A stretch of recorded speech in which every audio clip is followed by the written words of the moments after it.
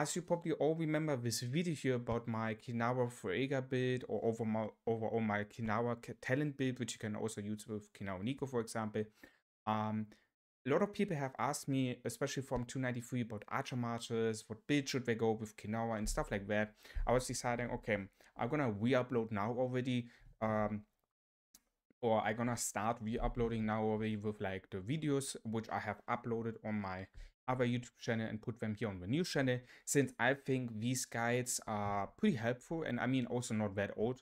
Okay, this Kinawa video is already a couple of months old, but I think it's still related. I still standing towards this build because I think that's the best Kinawa build which we have in the game, in my opinion. So yeah, let me know in the comments what you think about that. If you have any question towards this specific build from Kinawa, or overall any questions to any Archer, Marches, or heroes, let me also know in the comments. I will answer everything, guys. Otherwise, I wish you a lot of fun with the video. I hope this video gonna help you also. And yeah, we're gonna see us on the next one. You guys have asked me multiple times, how is my Archer March such so good? What is my talent tree, and how am I getting reports like this, or like this? And that's what I want to show you in this video. I want to give you a quick rundown through the talent tree and my overall build. Like why am I using the Kinawa Fuega commanders, and why do I use the artifact Gold Crest? What is the overall build from this March, and why does it work so good on the open field and even against D5? You know, as you saw in the live stream, I have even trained really good against D5, and that's what I want to give you today. If you enjoy the content, don't forget to hit the like button. Don't forget to subscribe if you don't want to miss out any future content. And I don't want to say anything more. Let's jump into the video.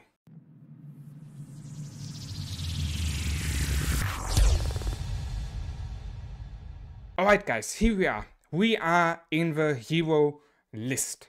So, the first thing what you need to notice, or what you need to have for this March, is of course a good technology tree.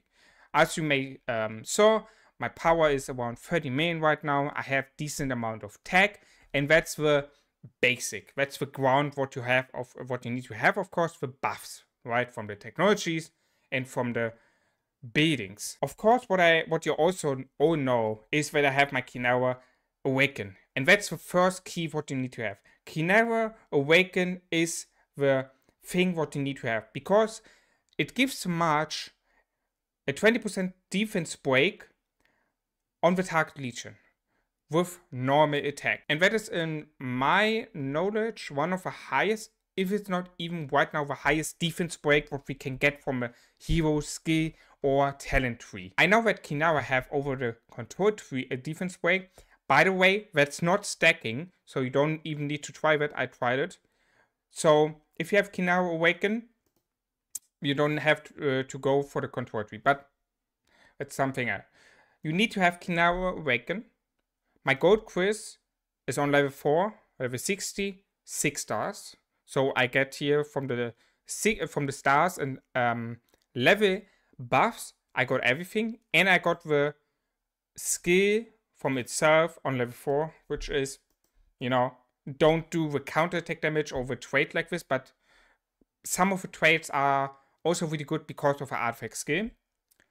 And my Fuega is 5551, which is also really, really needed, because you get a normal attack damage bonus and defense bonus. You get another physical attack bonus and normal attack crit damage bonus. And you get from the weight skill another skill damage factor, you know, and increasing the normal attack crit rate by 6% for 7 seconds. Why do you not need Fuega Awaken? In my opinion, is because the Awakening skill is basically changing nothing. It is only changing the physical damage factor by 200. That's all. It increased from 600 to 800. And in my opinion, that is not something what you should invest 320 tokens for. The last skill, sure, you could say now, yeah, but I get 30% march speed on level 5 and the enemy gets 20% less wage accumulation speed. Sure, you're right. There are some decent buffs, but I do think still that is not worth 320 tokens to invest for. So that are with heroes. Let's jump into the talent tree. Before we jumping into the talent tree, guys, I wanna don't stop you from that. All my buildings, all my training buildings are on 24, except the Wyvern camp. I'm making it on 24 right now. That gives me on an overall 1.5% bonus on defense. On another defense, from the wider camp I get attack bonus. From the mage one I get HP bonus. And from the infantry one I get another attack bonus. These are decent amount of buffs which you really need. My technology, by the way, is looking like this. As you can see, everything before intelligence gathering 2 is on max. Defense formation and first aid 1 is 9 out of 10. Assault strategy 1 is 10 out of 10. And then here the purple ones, defense formation and first aid 2, both out of 8 of 10. Assault strategy 2, 7 out of 10. Sharp points 2, both marksman buffs, 9 out of 10. And that are the buffs what you need to have if you want to do such good as I do. Now let's jump into the talent tree. So here we are, guys. Here is what you have waited for. That is the reason why you have clicked on this video, correct?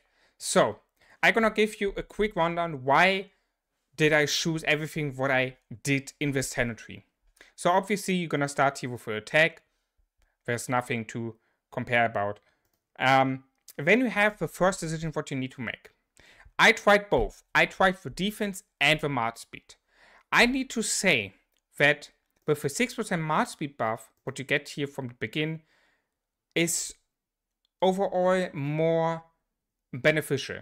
It works better than the defense because, as you know, marksmen have less range. Means you need to go more into the melee range to attack, for example, a mage march. So to avoid that you walk longer, so you get hit by more marches, you avoid these 3 points on the defense and you go with the 6% march speed and you then really good on the march speed. When you go obviously with the health, getting the big one, and then you can go into either going first in the PvP tree or control tree, doesn't matter really. So what you need to get in the control tree, obviously you're starting here with a march speed. Then you, of course you need the counterattack. Because as we know, marksmen do having the highest counterattack damage base in the game. And having another counterattack damage bonus on this from talent tree. Plus the fourth skill from Kinaro where you have also 30% physical counterattack damage bonus is like delicious. Then you're getting, of course, with 59 you have, right, either one tree line done and another one up to the second big point. So you have on level 60 one extra point. That's what I have put into all conquering to avoid getting 0.8% more normal attack damage, which is pretty decent, I think, if you compare the amount of marches which you're attacking, and every march, of course, doing normal attack damage bonus. So having a little bit less damage is pretty helpful. When you, of course, get Egoism, you're getting 4% less zero skill damage in an open field situation. I don't need to tell you how much ski damage you're taking from Lilia, from Velen, from Wardy, Irvin, all these fucking mage marches which doing a lot of damage to you, and you don't even need to be the target. You know, that's the problem with mage marcher. You can hit other marches by not hitting the march. So for example, if I'm hitting a T4 march with my mage march, the T5 march next to it could get skill damage because the wage skill from my mage march is saying I can hit up to 3% within the range. So having this on your marksman march or overall on the speed is really, really good. Then, of course, you're taking the counterattack, have a 10% chance to see 40 rage from enemy. It's like perfectly. It works perfectly. It fits perfectly, just perfectly. Because your damage is based on counterattack. Most or a lot of damage comes from the counterattack. And having then also a skill where you steal 40 rage from the enemy by counterattacks is like delicious. Because the intention of this build is at the end that you kinda tanking marches. Your idea behind that build is that you're looking for not taking too much damage, so you're avoiding, of course, with that negative trait, but you want to have such a good look on your march that you feel like, okay, I'm doing positive traits with counterattack only, so they invest more troops than you do. So that's the idea behind that. That's why you can go for it. That's why you can tank a little bit. So, and of course you could say, oh yeah, but I mean, Marksman, hey, they're doing a lot of normal attack damage. Even Freya buffing normal attacks with crits and all that, why you're not going for it. That's completely true. But the skill from Freya is already so fine, you're doing already a lot of normal attack damage. You don't need these buffs. So I rather getting buffs where you do more counterattack damage and where you get more tanky, which is really, really good, especially for T4 players who need to care about their troops, not us T5 players who having more buffs, better troops. They could just go for these buffs here. You know, they don't need to, for example, here care about the defense. They could just go for this. That's true. But as a T4 player, you need to kind of care about your march. So you need to look, okay, what fits perfectly here into the situation. Then let's jump into the PvP tree. Of course, you start here with the attack. Then you're getting the defense bonus here. Of course, you could choose the march speed and or the rivalry here, where you do 1% more normal attack damage in the field. There are options which you could go. The march speed is really not needed. You already have a lot of march speed with this one here and with this one, and from the Foreger with 15% one, so you're not really needing march speed bonus. As I told you how the intention with that build is, you going over talent tree a little bit more tanky. So I have choose the defense. Same with here the next line. I choose the HP. I could say this, Fairy Flame, more skill damage. The build is not really based on skill damage, and also not the heroes. And the wage one is here again based on the skill damage, which you don't have with that much. Of course, you have skill damage, but your damage is not coming from skills. When you get Luck of a Draw, when you Legion launch a counterattack in the field, they have a 10% chance to reduce all damage taken by 1% up to a maximum of 3% for 20 seconds. What should I say? It's the same with the one in the control. Perfectly. It's delicious. It fits perfectly into the tree. The other one, yeah, it's also okay. You know, increased damage, totally fine. But I think, again, you need to reduce all damage taken. And all damage taken, reducing is like, holy shit, man. It's like badass. It's like badass. You reduce all damage taken. Like I said, it's perfectly. It's perfectly. When you go, of course, with a counterattack damage, because, as I said, you're doing a lot of, or you want to do a lot of counterattack damage. And then you have in the next line one of these three. And I was going here actually for the damage, because it is overall damage. It's saying your Legion deals 1.5% more damage. It's not saying normal attack damage, it's not saying counter attack damage, not saying skill damage. As I assume, it's saying overall more damage. I could be wrong. Tell me in the comments if I'm wrong. From my understanding, that increase all damage. That means everything, in my opinion. I could be wrong. I didn't test it. The second one is not really needed. It's again march speed. And the third one here is intercepting an enemy. They gain shelter, increasing their defense. Could be also good, but I think this is more worth. So in the next line you have then only two, because you was not going here for this one, so you cannot go for this one. So I was going here, of course, for this one, because the healing here is not really needed. Like 240 or 300 what you get here is like a joke, you know, compared to this. When Legion is in the field and their unit count is less than 50%, they did 3% more damage. Is amazing, you know, it's amazing. Again, more damage overall, from my understanding, increase everything perfectly. Then we have the last big tree here. And here I was going for the Blessing of Furry because you're getting here more HP. Again, you know, tanky, making you much tanky, having us only damage, more damage, and counterattack damage. Everything else is basically tankiness.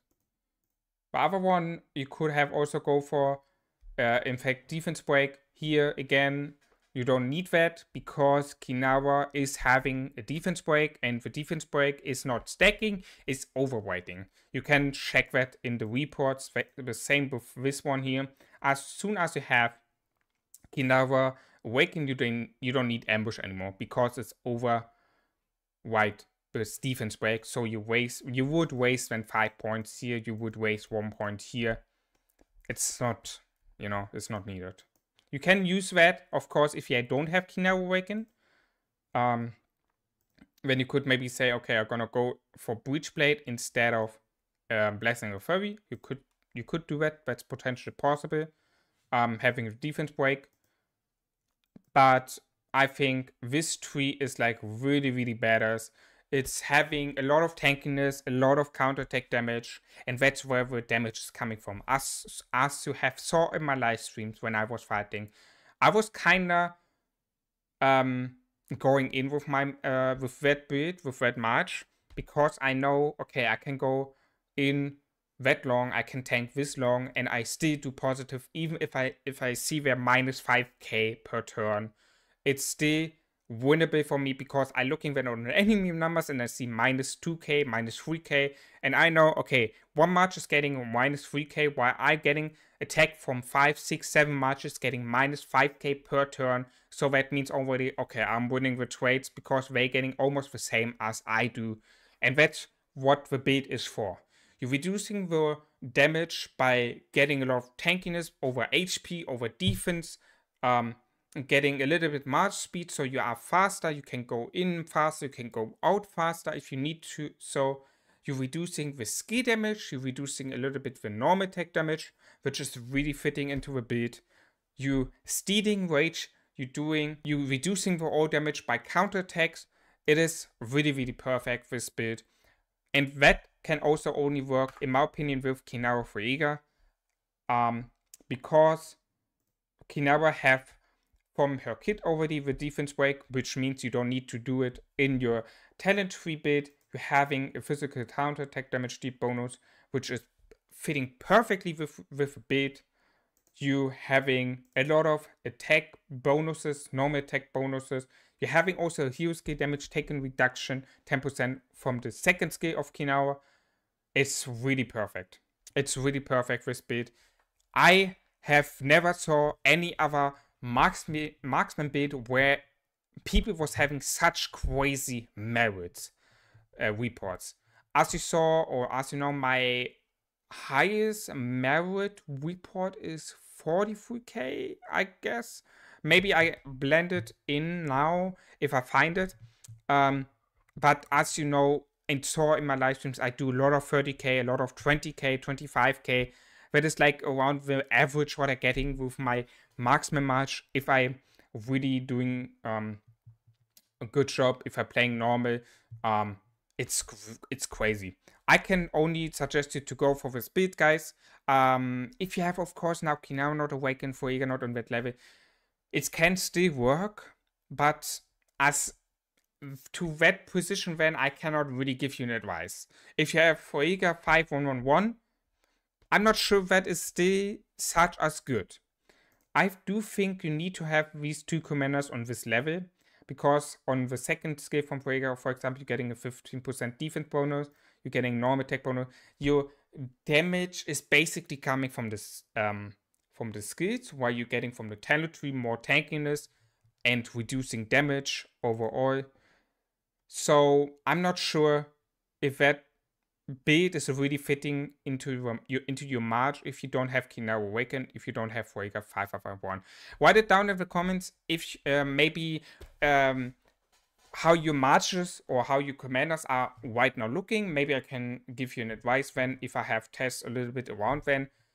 Maybe you can share me your experience with that build into the comments. I know some of you, I gave already the build. I know some of you have copied it probably from the past live streams when you saw it. So maybe you can share in the comments how you experience are with that.